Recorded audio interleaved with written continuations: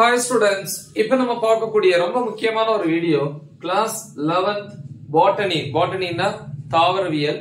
இது pure science students, pure science அப்படினு தெரியும் இல்லையா? botanyங்கிறது ஒரு செப்பரேட் சப்ஜெக்ட் அவங்களுக்கு. சோ அந்த 11th botany அதாவது தாவரவியல் ஸ்டூடண்ட்ஸ்க்கு, அதுவும் government school and matriculation school, Tamil medium and English medium ஸ்டூடண்ட்ஸ்க்கான most important 2 mark 3 mark and 5 mark questions. So botany ல இருந்து மட்டும், தாவரவியல்ல இருந்து மட்டும் நமக்கு வந்து 70 மார்க்ஸ்க்கு வந்து நம்ம எக்ஸாம் அட்டெண்ட் பண்ணுவோம் இல்லையா? அப்ப 70க்கு 70 சென்டம் வாங்குறதுக்கான ரொம்ப முக்கியமான ஒரு வீடியோ. 50% क्वेश्चंस கரெக்ட்டா எடுத்து நம்ம என்ன பண்ணிருக்கோம், அனலைஸ் பண்ணி கொடுத்திருக்கோம். சோ 50ல இருந்து ஒரு 55% வரைக்கும் தான் இருக்கும். சோ இப்ப நம்ம சென்டம் வாங்கணும் அப்படின்னா இப்ப கொடுக்கக்கூடிய क्वेश्चंस மட்டும் நீங்க ப்ரிப்பேர் பண்ணா போதும். ஓகே, சோ இது half yearly exam December 2023 கானது. So கவனிங்க, டோட்டலா வந்து நமக்கு வந்து 15 சாப்டர்ஸ் இருக்கும் இல்லையா? ஃபர்ஸ்ட் சாப்டர் 1ல வந்து பாத்தீங்கன்னா புக் பேக்ல இது நியூ டெக்ஸ்ட் புக் பேசிஸ்ல வரக்கூடிய 2022 2023 அதுக்கப்புறம் வரக்கூடிய புக் எல்லாமே வந்து ஒரே வெர்ஷன் தான். ஓகே, சோ அப்ப சாப்டர் 1ல வந்து புக் பேக்ல வந்து ஃபர்ஸ்ட் 5 வந்து 1 மார்க்ஸ்ல போயிடும். அப்புறம் ஷார்ட் ஆன்சர்ஸ் இந்த மாதிரி வரக்கூடிய क्वेश्चंस 6 7 9 10 11 12 59 18. சோ இந்த ஸ்டார் போட்டுக்கிறதெல்லாம் ரொம்ப இம்பார்ட்டன்ட், அதனால அப்படி போட்டுருக்கேன். தென் இன்சைட் क्वेश्चंस இது படிச்சாதான் நம்ம சென்டம் வாங்க முடியும் இல்லையா? ஃபர்ஸ்ட் என்னது அப்படின்னா RK bacteria. Okay, RK bacteria அப்படின்னா என்ன? What is mean by RK bacteria? Any two bacterial plant diseases. தமிழ்ல வந்து ஆர்கி பாக்டீரியாக்கள் என்றால் என்ன? அதாவது ஏதாவது ரெண்டு வந்து என்ன கேக்குறாங்க, அந்த தாவரத்துல வந்து பாக்டீரியாவால உருவாகக்கூடிய நோய்கள், அந்த டிசீஸ் வந்து கேக்குறாங்க. ரெண்டாவது what is mean by transduction, கடத்தல், அதனுடைய வகைகள், its types கேக்குறாங்க. அடுத்து any two general characteristic features of lichen, அதாவது லைக்கனுடைய ஏதேனும் இரண்டு பொதுவான சிறப்பியல்புகள் அல்லது பண்புகளை கேக்குறாங்க. நெக்ஸ்ட் டிஃபைன் விரியன். ஓகே, தமிழ்ல விரியன் தான். The next what is capnophilic bacteria? capnophilic bacteria என்றால் என்ன? நெக்ஸ்ட் magnetosomes, magnetosomeகள் என்றால் என்ன? The next what is heterocyst? heterocyst என்றால் என்ன? அதனுடைய ஃபங்க்ஷன், அதனுடைய செயல் கேக்குறாங்க. The next economical importance of bacteria, பாக்டீரியாவின் பொருளாதார முக்கியத்துவம். சோ இது வந்து 5 mark question important. Next chapter 2ல வந்து பாத்தீங்கன்னா புக் பேக்ல क्वेश्चंस 5 6 8 10 14 15 இந்த மூணுமே ரொம்ப ரொம்ப இம்பார்ட்டன்ட், டபுள் ஸ்டார் போட்டுருக்கேன்.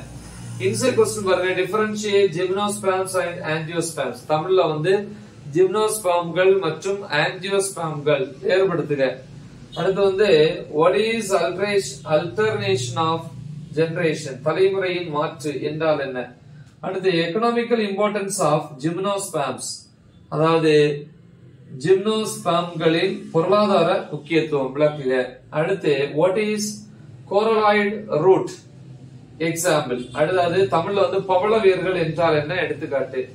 Next draw LS of Cycas ovule and label the parts, அதாவது சைக்கஸ் கருமுட்டையினுடைய படம் வரைந்து பாகத்தை குறிக்க சொல்றாங்க. அடுத்து நம்ம சாப்டர் 3 போலாம். சாப்டர் 3 பொறுத்த வரைக்கும் क्वेश्चन நம்பர் 6 7 8 9 இன்சைட் பாருங்க, characteristic features of root, வேர்களின் முக்கிய பண்புகள். அப்புறம் define phyllotaxy வரையறு. draw and label leaf, அதாவது இலையினுடைய படம் வரைந்து பாகம் குறிக்கிறது. அப்புறம் explain regions of root module formation. Okay, explain regions of root module formation. தமிழ்ல வந்து வேர் முடிச்சு உருவாகும் பகுதிகள் விளக்குக. சாப்டர் 4 பொறுத்த வரைக்கும் क्वेश्चन நம்பர் 6 7 8 9 இன்சைட் क्वेश्चन வந்து functions of fruits, பழங்களினுடைய செயல்பாடுகள். draw and label parts of stamen, அதாவது மகரந்தத்தினுடைய படம் வரைந்து பாகம் குறிக்கிறது. draw and label the parts of flowers, பூக்களினுடைய படம் வரைந்து பாகம் குறிக்கிறது. then what is mean by inflorescence, தமிழ்ல வந்து மஞ்சரி என்றால் என்ன? அடுத்து types of estimation and diagram, அதாவது மதிப்பிடுதலுடைய வகைகள் மற்றும் வரைபடம், ஐ மீன் படம். then chapter 5ல வந்து பாத்தீங்கன்னா புக் பேக்ல 5 6 8 9 முடிஞ்ச 10 சேர்த்து ப்ரிப்பேர் பண்ணுங்க. இன்சைட் क्वेश्चन வந்து 3 uses of herbarium, அதாவது மூலிகை செடியினுடைய ஏதேனும் 3 பயன்பாடுகள். Next floral formula of allium cepa, அதாவது வெங்காயத்தினுடைய வாய்ப்பாடு. என்னது வாய்ப்பாடு? floral வாய்ப்பாடுன்னு சொல்லுவாங்க இல்ல, ஓட்ட வாய்ப்பாடு அப்படின்னு சொல்லலாம். The next வந்து floral diagram and formula of datura metal, அதாவது கரு உமத்தைன்னு சொல்லுவாங்க. அதனுடைய அந்த வாய்ப்பாடு அப்புறம் அதனுடைய அந்த வரைபடம். ஓகேவா? ஓட்ட வரைபடம் அப்படின்னு சொல்லலாம். Then differentiate taxonomy and systematics, வகைபிரித்தல் மற்றும் அமைப்பு முறை வேறுபடுத்துக. List the ICN principles, அதாவது ICN கொள்கைகளை வந்து வகைப்படுத்துக அப்படின்னு சொல்லி கேக்குறாங்க. இது chapter 5. next chapter 6 பாப்போம். chapter 6 பொறுத்த வரைக்கும் புக் பேக்ல 6 7 முடிஞ்சா 8 ப்ரிப்பேர் பண்ணுங்க, நல்லா படிக்கிற ஸ்டூடண்ட்ஸ். அப்புறம் 9 and 10 இன்சைட் क्वेश्चन பாருங்க. What is plasmodesmata? தமிழ்ல வந்து பிளாஸ்மோடெஸ்மா என்றால் என்ன? அடுத்து 2 types of electron microscopes, தமிழ்ல வந்து எலக்ட்ரான் நுண்ணோக்கியினுடைய ஏதேனும் 2 வகைகள். அப்புறம் draw and label chromosome, structure of chromosome, அதாவது குரோமோசோமினுடைய அமைப்பை படம் வரைந்து பாகம் குறிக்கணும். அடுத்து what are the functions of nucleus, இல்லையா? கரு செயல்பாடு என்றால் என்ன? கருனுடைய செயல்பாடுகள். அடுத்து mitochondria is called power house of a cell, reason கலத்தின் சக்தி இல்லம். எதை? மைட்டோகாண்ட்ரியாவை கலத்தின் சக்தி இல்லம்னு சொல்றாங்க. என்ன காரணம்? அடுத்து அந்த ரீசன் இல்லையா? சாப்டர் 7 புக் பேக்ல 10 11 12 14 இன்சைட் क्वेश्चन பாருங்க. டிஃபைன் செல் சைக்கிள், செல் சுழற்சி வரையறு. டிஃபைன் அமிட்டோசிஸ், அமிட்டோசிஸ் வரையறு. அடுத்து any 2 important meiotic cell division, அதாவது ஒடுக்கர் பிரிவு செல்னு சொல்லுவாங்க. அதுல ஏதாவது 2 முக்கியத்துவம் இல்லையா? அடுத்து karyokinesis and cytokinesis. So what is mean by karyokinesis and cytokinesis அப்படின்னு கேட்பாங்க. அதாவது karyokinesis மற்றும் cytokinesis என்றால் என்ன? அடுத்து significance of mitosis, அதாவது மைட்டோசிஸ் ஆர் மிட்டோசிஸ்னுடைய முக்கியத்துவம். இது 5 மார்க் क्वेश्चन. ஓகே, முக்கியமான क्वेश्चन. சோ நெக்ஸ்ட் வந்து பாத்தீங்க அப்படின்னா சாப்டர் 8ல வந்து புக் பேக்ல 6 7 8 9 இன்சைட் ஒரே ஒரு क्वेश्चन தான். ப்ராப்பர்ட்டீஸ் ஆஃப் என்சைம்ஸ், அதாவது என்சைம்களினுடைய பண்புகள். என்சைம்கள் அப்படின்னு சொல்லலாம், நொதிகள் அப்படின்னு சொல்லலாம். ஓகே, நிறைய பண்புகள். சாப்டர் 9ல பாத்தீங்கன்னா புக் பேக்ல 6 7 9 10 இன்சைட் பாத்தீங்கன்னா any 3 functions of epidermal tissue system, அதாவது ஏதாவது அதாவது தாவர திசு அமைப்பினுடைய ஏதேனும் 3 செயல்பாடுகளை சொல்றாங்க. அதே சாப்டர் 9ல டிஷ்யூ சிஸ்டம்னா என்ன? What is mean by tissue system and it's function, திசு அமைப்பு என்றால் என்ன மற்றும் அதனுடைய செயல்பாடு. அடுத்து what is mean by internal structure of dicot leaf, அதாவது டைகாட் இலை அல்லது இரட்டை இலை, அதனுடைய உள்ளமைப்பு வந்து கேக்குறாங்க. நெக்ஸ்ட் சாப்டர் 10 பாத்தீங்கன்னா புக் பேக்ல 5 8 10 11 15 16 முடிஞ்ச 18 ப்ரிப்பேர் பண்ணுங்க, இல்ல விட்டுறலாம். அடுத்து 19. அடுத்து what are the parameters used to measure growth of plants, அதாவது தாவர வளர்ச்சி அளவிட இல்ல தாவர வளர்ச்சியை வந்து நம்ம அளக்கணும் அப்படின்னா என்னென்ன பண்புகள் அதுக்கு வந்து இருக்கணும், பாராமீட்டர்ஸ் இருக்கணும். அடுத்து differentiate secondary growth in dicot stem and root, அதாவது இரட்டை தண்டில் 2ஆம் நிலை வளர்ச்சி இல்லையா? இரட்டை தண்டு மற்றும் வேர். சோ அந்த வார்த்தை சொல்லணும், ரூட்னா வேர் இல்லையா? சரி, சோ வேர். ஓகே, சாப்டர் 11 பொறுத்த வரைக்கும் பாத்தீங்கன்னா புக் பேக்ல 6 7 8 9 inside transpiration called as necessary evil Y, அதாவது வந்து ஆவியுற்ப வந்து செல் பின்னம் அப்படின்னு சொல்றாங்க. ஏன்?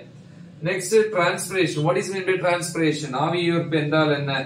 Then what is mean by imbibition, example. So உட்புகுதல் என்றால் என்ன? எடுத்துக்காட்டு. Then different types of transpiration, ஆவியுறுப்பினுடைய வகைகள். அடுத்து what is mean by hydrathodes, hydrathodes என்றால் என்ன? Then explain, அத விவரிக்கணும். இது அடுத்த क्वेश्चन தான். What is mean by hydrathodes, hydrathodes என்றால் என்ன? அதோட முடிஞ்சி. அடுத்ததுதான் explain plasmolysis and its significance, அதாவது பிளாஸ்மோலிசிஸ் மற்றும் அதனுடைய முக்கியத்துவத்தை விளக்குக. சோ இது சாப்டர் 11. சோ நெக்ஸ்ட் சாப்டர் 12 பாப்போம். சாப்டர் 12 பொறுத்த வரைக்கும் புக் பேக்ல क्वेश्चन 6 7 9 10 இன்சைட் பாருங்க. டிஃபைன் டெனிட்ரிஃபிகேஷன், தமிழ்ல நீக்குதல் வரையறு. அடுத்து name two bacteria that are involved in nitrification process of nitrogen cycle. அதாவது வந்து